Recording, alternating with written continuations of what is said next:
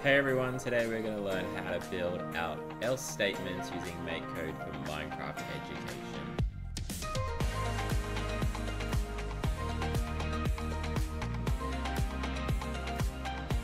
So in this one we're going to look at how we can use else statements when we are having a go at using Microsoft MakeCode in Minecraft.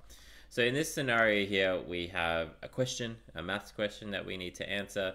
We need to either put down if we think it's 10 or 12, and if we get it right, this passage here will fill with air and we can progress to the next section.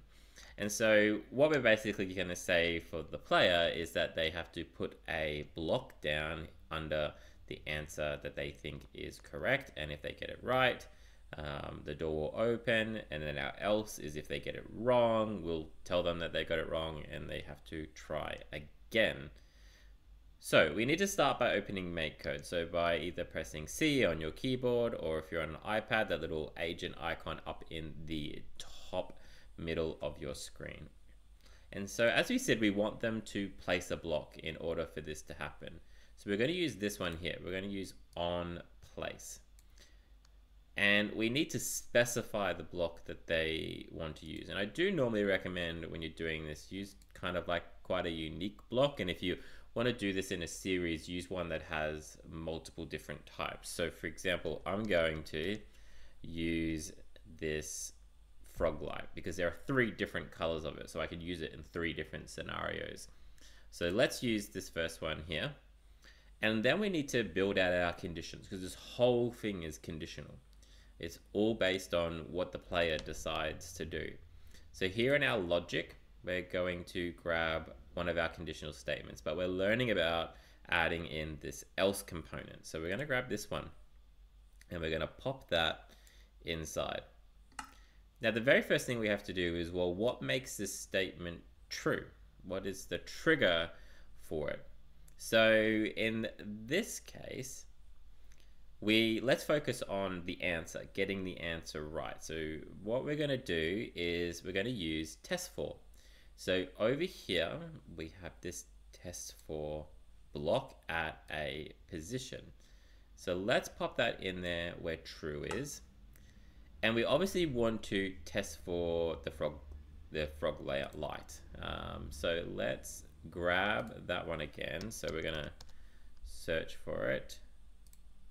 That one, and we need to say specifically where that is. Okay, so in this case it's that exact world position. So I kind of have these ready to go, but if you're building this out, basically like you just have to stand on top of these 2 blocks because that's where they're going to go, and you write down those coordinates that are in the top left hand corner of the screen.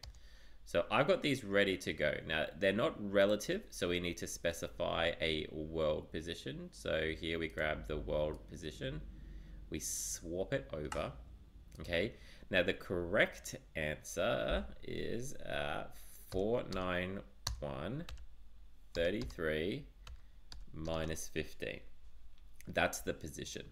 Okay, now if we get that right, we want to basically fill the doorway with air, and let's also pop in a message saying correct. So let's do that one first because that's easy. So here in gameplay, we're going to go show title or subtitle, popping that in. So to the nearest player is fine.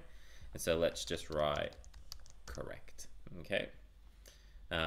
We might even write here, the door is open, whatever you like. Okay, so we've got that in, but the next thing we need to do is we need to fill the doorway, or we need to open up the doorway. So if we look at what I'm talking about here, is this space here. So again, in order to do this, you would have to knock these out. Okay, and to do that you will need to go enter /WB, so you've just got that control. And stand underneath, and you can write down those coordinates. So 49432 minus 15, and then it will also be 1 above it. So instead of 32, it'll be 33. Let's place those back. So let's do that. So we need to fill that space. So again, here in blocks, we go fill, pop that in. We don't want to fill it with grass blocks. We want to fill it with air. So we swap that over. And we're going to specify those world positions. Okay, so it was 494, 32 minus 15. And then I find it easy just to duplicate that. You can go grab it again if you want. It's 490, but we also want to do one above it because there's 2 blocks. So 33 minus 15. Okay. Now, that's our correct answer. Okay, so if we place it at that position, it'll say correct, the door is open, and we'll fill that doorway with air. The else part is the wrong answer. Okay, so when the player places a block, but they place it in the wrong position. Okay, so in this case, they're going to choose between the two. So we don't need to necessarily specify the location because we only really need to specify the correct location because they've only got 2 places that they can possibly put it. So in this case here, we're going to go to and choose show again, place that there, and we're going to go maybe wrong, try again.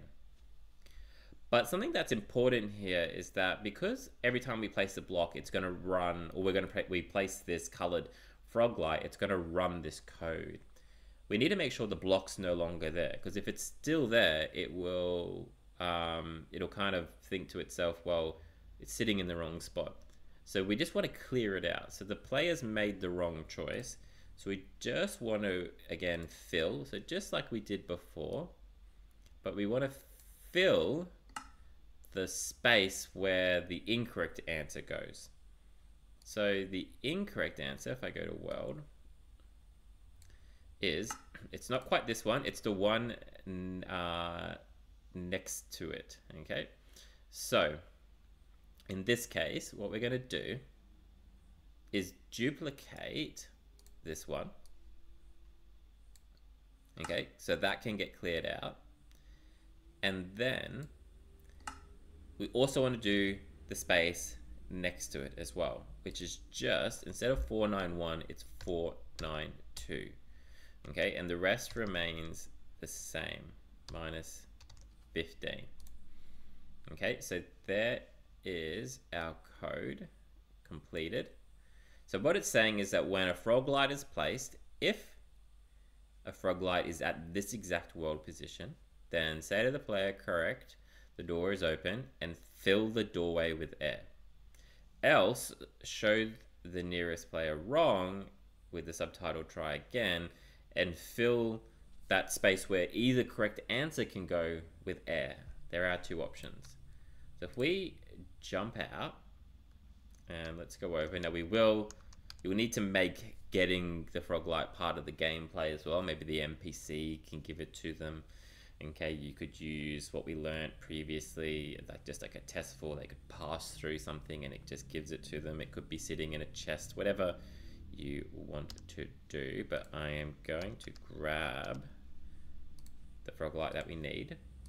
Okay, and so for instance, if I place it here, it goes wrong, try again. And look, I've already got an error. So you know why? Because I haven't changed this to air. There we go. Let's try that again. So if I place this down, it'll go wrong, try again. And as you can see, where I placed that incorrect answer, it's then filled with air. Okay, but if I go to the other one, it will say correct, the doorway is open, and our doorway there has opened up, allowing us to go through. Okay, so that is how we can build out an if then else statement using Minecraft and MakeCode. I hope you enjoy it. I hope you build out your own little gaming scenarios, and we will see you again soon. Cheers.